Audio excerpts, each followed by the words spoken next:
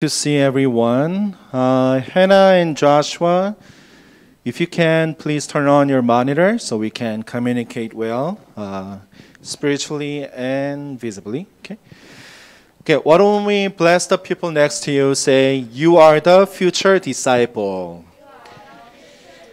You are the future missionary. You are the light of the world. You have the light inside of you. Amen. And who is that light? Who is that light? Jesus Christ. Amen. Jesus Christ is the light. Remember, okay? So you are the light. So, first week of November, and who is Jesus Christ? Who is Jesus Christ? Okay? And write down this one. Okay, this will be the theme for this month. Okay, everyone repeat after me. Okay, knowing Christ accurately. One more time. Knowing Christ accurately is everything. Okay, knowing Christ accurately is everything. Okay, so write this down. Okay, this is the covenant for this month. So one by one, we're going to talk about Christ this week, this month. And the first one is this. Christ was here before anything was created. Look at this picture, everyone. Okay, what is this? Is this the sun or moon? This is the sun, moon, and the stars, and what are these? What are these? Very beautiful birds, right? Flock of birds. And there's ocean there's fishes. And what is this? What is this? Whale. Yes. Okay. All right. And the trees and everything was created by God. Okay? See, there's nobody in this world who can create anything. But God can create. And this God is inside of us, and God is the creator. So believe that God who is inside of you is the creator. Everyone say, God is the creator. So God can recreate your heart. God can recreate your spiritual state. God can recreate your spiritual power to defeat the forces of darkness. Everyone say, defeat the forces of darkness. Okay? It's not your fault, remnants. It's not your fault. It's the forces of darkness and the devil that is trying to, deceive you in many different ways. But the thing is, Christ is the creator. When did Jesus Christ come? When did he come? Anybody? Anybody knows? When did he come? When did he come? Okay. So what month is this? It's not a hard question. What month is this? November, right? November. So what year is this? Anybody? In English. 2022. Okay. So officially, you don't say 2022. It's actually AD 2022. You guys know this? AD? AD is a Latin word. It means in the ear of the Lord. Everyone say, in the ear of the Lord. One more time. In the ear of the Lord. Okay? So, if this year is 2022, it must begin somewhere, right? 2021, 10,000, maybe 10,022, right? And 22, right? Maybe there's November of 22, right? So this year is the beginning. There must be the beginning. And before this beginning of AD, you call this era BC. Okay? Teachers and parents, please be quiet, okay? Is there any remnants who know what this means? BC. Before Christ. Okay. Okay. Someone said it. You guys all know, okay? Everyone knows. BC means what? Before. Before. Is it before Pastor you? Is it before? No. Not anyone. Before what? Christ. How meaningful that is, huh? How meaningful that is. So this beginning is when Jesus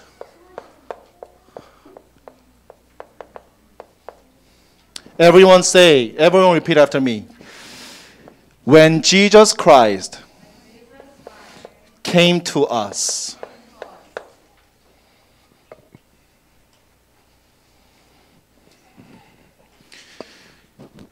when Jesus Christ came to us, when he was born in Bethlehem, is the beginning, and there's year 22, year 10,022, and right now is 2022. So history, the standard, you guys know standard?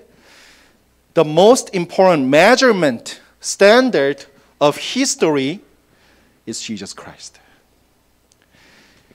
And you have Jesus Christ living inside of you. So your life, remnants, your life is history. And you will be history. Bless the people next to you. You are history. Your life is history. Because of Jesus Christ in you. Amen? Remember that. Not because of how you look, not because how well you study or how bad you study. Because of Jesus Christ living inside of you. You are the history. Me, as a pastor, not because of what I have, how I well do things, only because of the fact that I am very lacking in many ways. I have some strength in different things. Not that. Only because I have Christ in me. I am a historical being. I am a historical pastor. You are a historical remnant.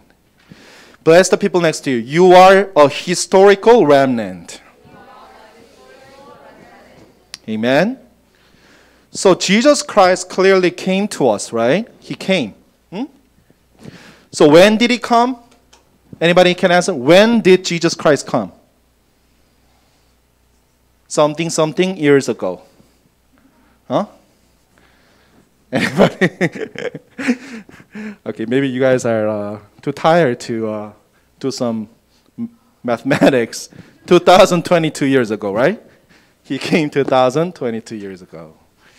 So let's go back to the slide. So he clearly came, but the thing is, let's go back to the slides.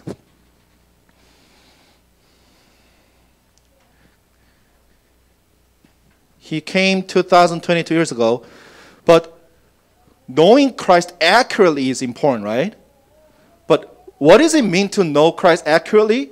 It means that he came, right? But he was here. Everyone say, he was here. That's what it means to know Christ accurately. He was already here before anything was created. When you look at John chapter 1, verse 1 through 3, it says, there was nothing that was not created except through him. So he created everything. Christ is the creator. Oh, great. Let's do that. Christ is the creator. Okay? Remember that. Christ is the creator. Just remember this picture. So you have amazing power inside of you. Why? Because of who you are? No, because of who Christ is. Who is Christ? Is the Creator. So I'm going to tell this mystery. Call upon the name of Christ, remnants. Call upon His name. Everyone say, in the name of Jesus Christ. That itself is very powerful, remnants. I'm giving you, I didn't even tell about this mystery to your older remnants, but I think you guys are more spiritual summit. Hallelujah. Okay, anyways. So, in the name of Jesus Christ, okay, there is such a power in His name because He's a creator. So, being a child of God itself is the greatest blessing. Having Christ in you itself is the greatest blessing. You have received all the blessings that you can already. Not because of who you are. Listen to this, remnants, okay? Not because what your parents say you are. Not because your teachers, they compliment you or they sometimes complain about you. Listen to that, but don't listen to it. You understand? Respect them, but don't listen to their words. Respect what they say, but don't have it in your heart. Okay? Only have God's word in your heart so that you do not lose of who you are. You do not lose all of who you are. You are a being that Christ is inside of you. Very, very, very important, right? So do you want to receive answers to your prayer? Call upon whose name? His name. God will answer your prayer, okay? In the name of Jesus Christ. So let's read this together, everyone. Ready? Go. Christ was here before anything was created. Christ is the Creator. Okay? That's number one of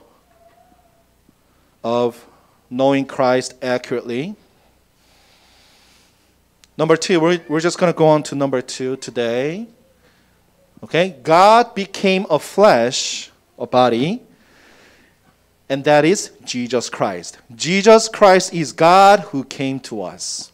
Okay? Repeat after me, everyone. Jesus Christ is God who came to us. When did He come again? When did He come? 2022 years ago. He actually came. Okay? Christmas is coming, right? We are celebrating Christmas because we are celebrating Jesus Christ coming to us. Okay? So Christ became a flesh. Repeat after me. Christ became a flesh to die. This is very important. To die. He has to have a body so that He can die, right? A spirit does not die, right? You cannot grab the spirit, but you have to be a body to die. Why did He become a body to die? Anybody? Anybody? Why did Christ, why? Why would God, why in the world He would become a flesh? Yes.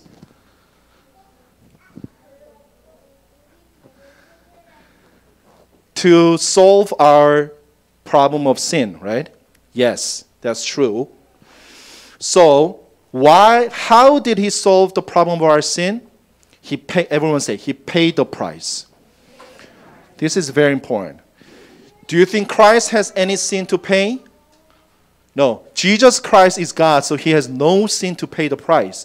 He paid the price of whose sin? Our sin. So this is God becoming a flesh is an incarnation. So repeat after me, okay? Christ is let's try that again. Christ is the incarnated God. Everyone say.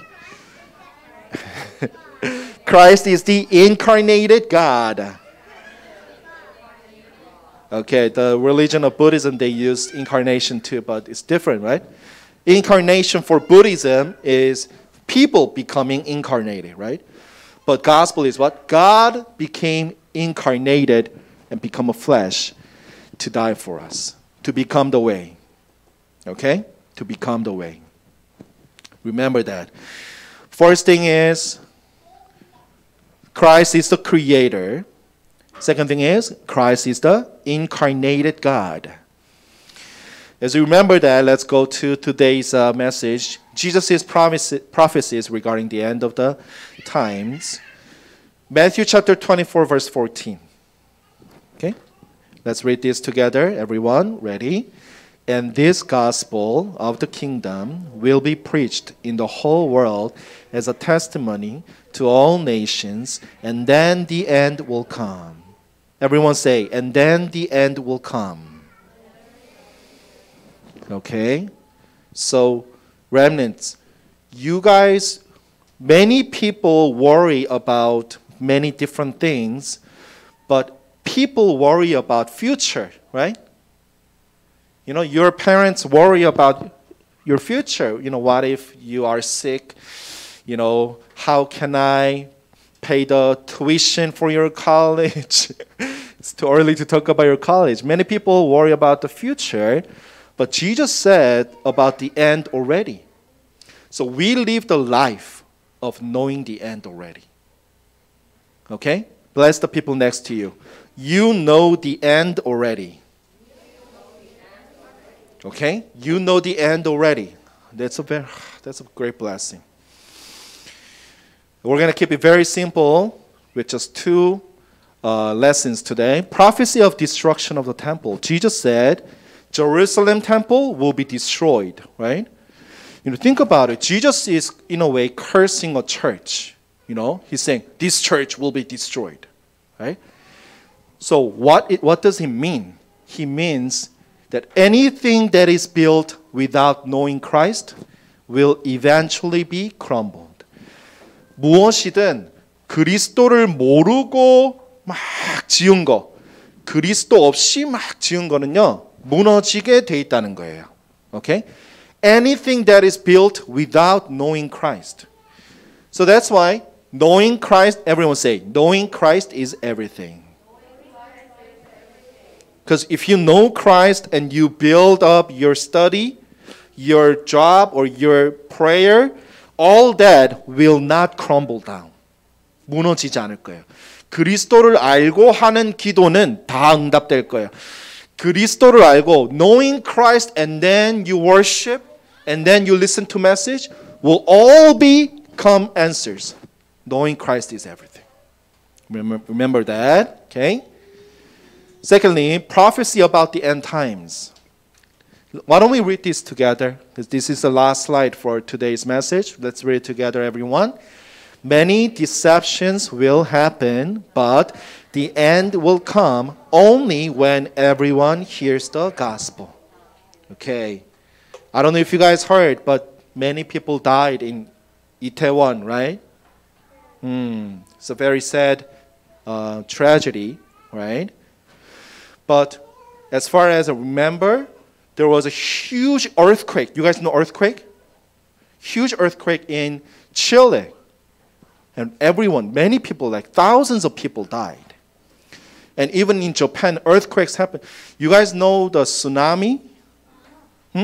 Or if earthquakes happen in the ocean, if there's ocean, right? An earthquake happens and then the land actually goes down all of a sudden, and this height creates a huge wave, and the wave as tall as like a huge building.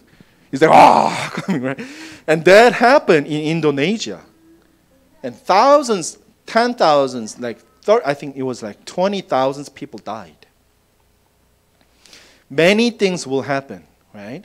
These really bad people who pretend like child of God, they come to church and they talk bad about pastor, or pastor did this. They talk bad about this elder did this. And the people leave churches. Many things will happen at the end times, okay?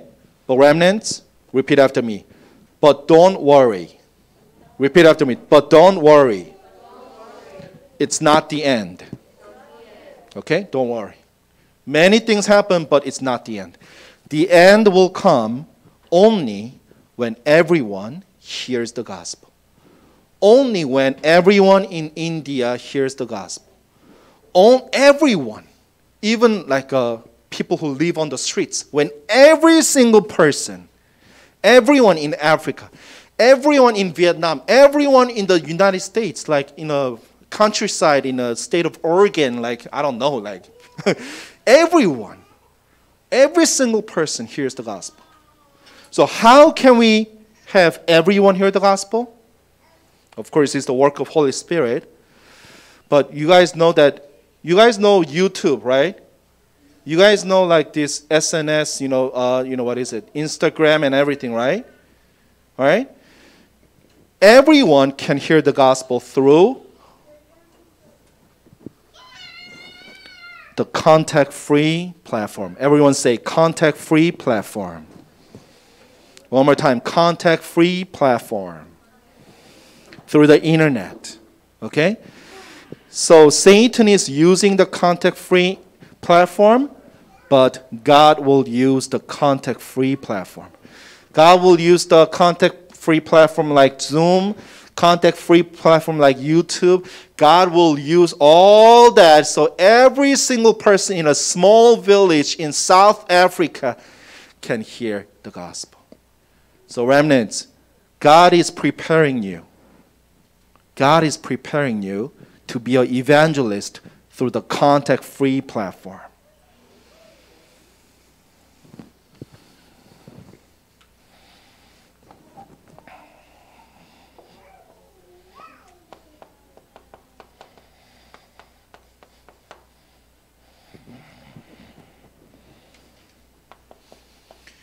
There is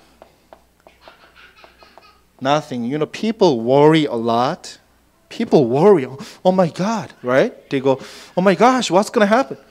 There is nothing to worry. Why? Because the end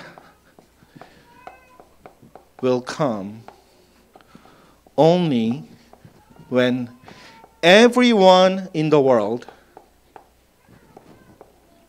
hears the gospel.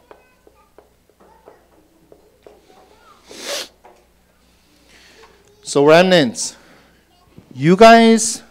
maybe you guys think that, I love to worship, I love to hear the message, Wow, it's really great for who?